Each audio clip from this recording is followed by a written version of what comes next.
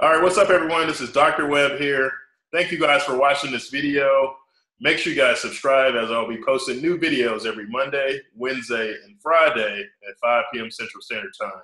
Today, I have a general surgeon who's going to tell us all about the field of general surgery and what it takes to get to that point, and some advice for you guys. So without further ado, go ahead and introduce yourself. Hey, Dr. Webb. I'm Dr. David Hindin. I'm a fourth-year general surgery resident in Philadelphia, Pennsylvania. Awesome, man. And where did you go to med school and do your where'd you go to med school at? So I've been in Philadelphia forever. I went to medical school in Philadelphia at University of Pennsylvania. I've been kind of within the same couple-mile radius for over a decade now. Okay, awesome, man. And did you know you always wanted to be a doctor, or is it something you kind of just fell upon as you? I think I was always thinking about it a little bit. My dad was an anesthesiologist. He just retired. I grew up with, one of those great pediatricians that you kind of look up to as a kid. And I always liked science and kind of working with people. So it was always in the back of my head that I might want to do it. Okay, awesome. And, most people decide on a specialty, usually third or fourth year of medical school.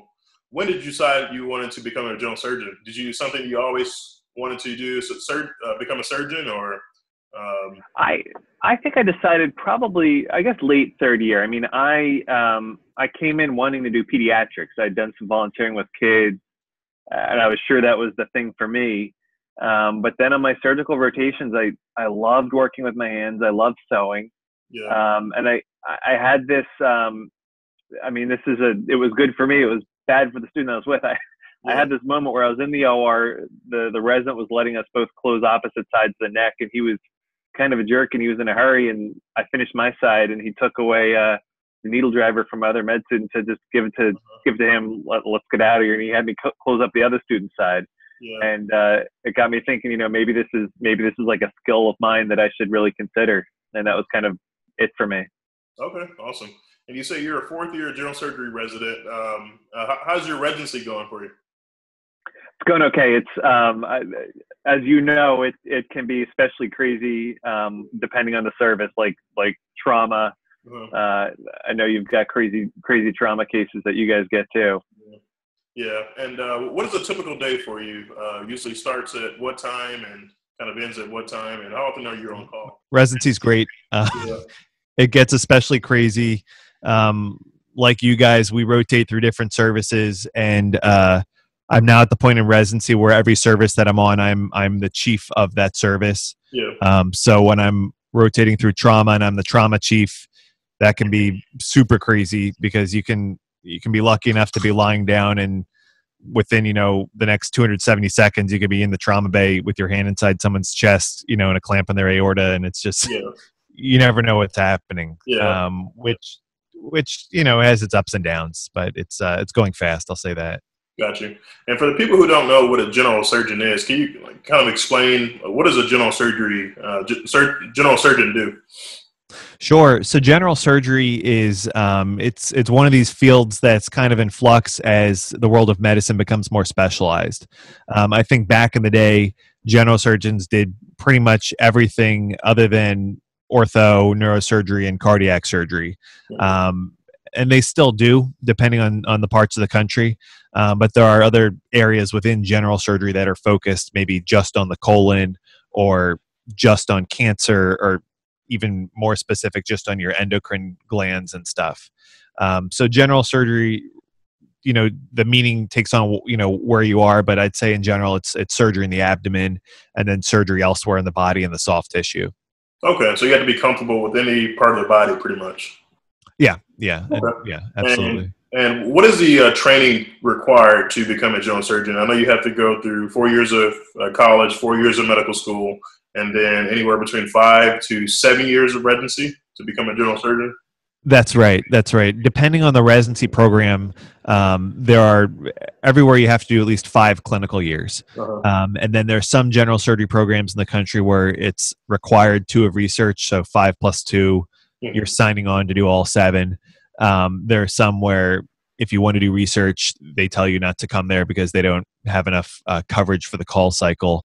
And then where I am right now at Temple, they allow two residents each year to go into the lab if you want to. And that was something I kind of sought out even from the interview process and from the beginning of residency. And so I spent 2 years in the lab doing some bioengineering stuff, and now I'm back. This is my PGY 6 year, but my clinical PGY 4 year. Okay. And that's a long time, especially I thought 5 years was a long time. I think 7 years of residency is extremely long. What do you have to say to people when they look at that number? Wow, it takes that many years to become a surgeon. I don't know if I can do it. What kind of advice would you give them? Well, I still believe the advice that my dad gave me when I was trying to decide. He said, think about what you want to spend the rest of your life doing, and to spend a couple extra years up front, or to give all of that up just to have a couple less years up front. Yeah. You really gotta weigh both of them together. I think as you start getting further and further out, if you've done 5 or 7 years of residency and then you're deciding between a 1 year and a 4-year fellowship, then it starts being like, okay, now let's get to living. But I think when you're choosing a residency, at least for me, it seemed worth it in the long run to have the kind of career that I wanted after. Okay. And after all of these years in training, once you're done with your residency, how much can a general surgeon make kind of starting off right out of residency? So if you're in an academic environment, I actually I haven't looked at the numbers recently. My understanding is it's probably low 200s in an academic environment. And then I think private practice, the averages is, I believe, closer to the 300, 400 range. Of course, there are extremes and opposite ends depending on how you tailor your practice and everything. Gotcha.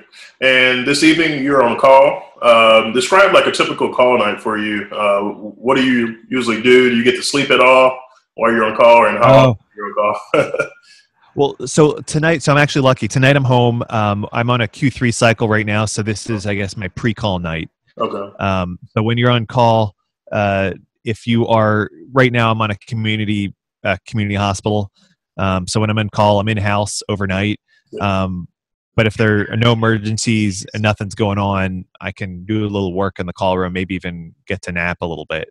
When you're on call at the mothership, then you're seeing consults all night. And if you're on trauma, especially in the warm weather, you are in the trauma bay dealing with people who've gotten shot or stabbed, or you're in the OR, exploring them and trying to control the bleeding and everything. Yeah. And I was going to ask you about that, because Philadelphia is not the most friendliest city in terms of violence. What's the craziest thing you've seen in residency as a general surgeon? Oh my gosh. I mean, well, there's crazy to me and there's crazy to the rest of the world. So I think the rest of the world finds the whole process of an ED thoracotomy kind of crazy. And even for us, it's kind of crazy. I mean, so for your listeners, depending on or your viewers, depending on what someone's familiarity is, if someone has been shot or stabbed or had some sort of trauma to the chest and they come in without a pulse, we perform what's called a thoracotomy in the middle of the ER. Literally, like they pull a curtain. It's not even and you cut the chest open. You lift the lung. You cut the heart out of the sac that it's sitting in to relieve any blood, and then you actually slide your hand behind their chest and you put a clamp on the aorta, and that whole process happens within about a minute or so. Yeah. So it's like this crazy tour de force. And when you have people, you bring people back and they survive and they walk out the hospital, that's just, that still boggles my mind. I think that's one of the crazier things we see. And talk about literally having someone's life in your hands. That's, you literally, you have their heart and you basically control whether that patient lives or dies. So that's amazing. And speaking about family life, a lot of people are turned away from the field of surgery due to constraints with family, starting a family, having kids. What would you say? Because I understand you have a family as well. Yeah, I recently got engaged a couple months ago. Thank you. I think that surgery is it's like a micro, it's like a smaller version of the whole medical world. So you can go to either end of the spectrum and sort of tailor your surgical career based on the lifestyle that you want, or depending on what your priority is. If you are the end of the spectrum where you're doing cardiac surgery, transplant surgery. That's probably the least predictable lifestyle. Gotcha.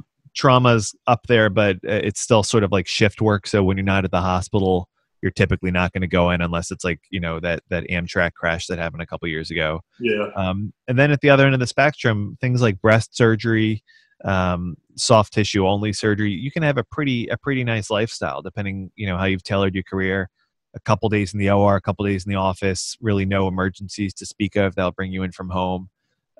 So it's depending how important other parts of your life are, you can sort of control the lifestyle based on your priorities. Okay, awesome. And what other advice would you give to aspiring students out there, those who are maybe interested in medicine or not even interested in medicine? What kind of advice would you give to people trying to reach their goals?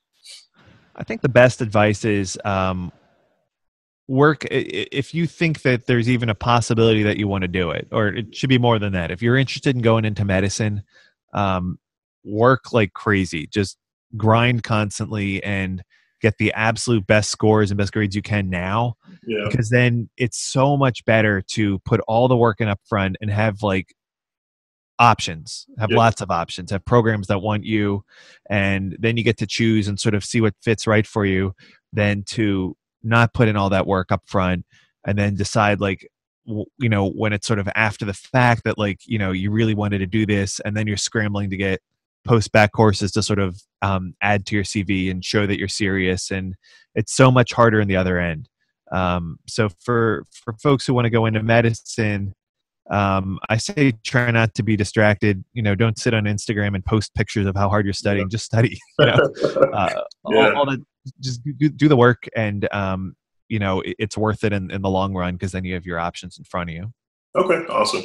And if anybody out there wants to contact you, do you have some contact information? I understand you have a great YouTube channel. You guys should definitely check that out. I'll put a link. Oh, thanks a lot. Channel.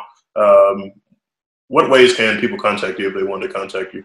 Sure. So YouTube's great. My Instagram channel is The Surgeon Life, and I think I forgot to mention you before the call. I'm on Twitter too. Okay.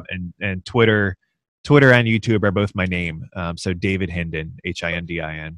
Okay, awesome. And I'll put links to all those descriptions for those of you out there who want to get in touch with Dr. Hindin. But thank you guys for watching this video. Make sure you subscribe every Monday, Wednesday, and Friday. I'm posting a new video, and these are videos you don't want to miss. And also check out my new series, Careers in Medicine, where I'll be featuring professionals from all different types of careers in medicine. Thank you, guys, and we'll see you next time. Thanks, Dr. Hindin. I appreciate it, man. Thanks a lot.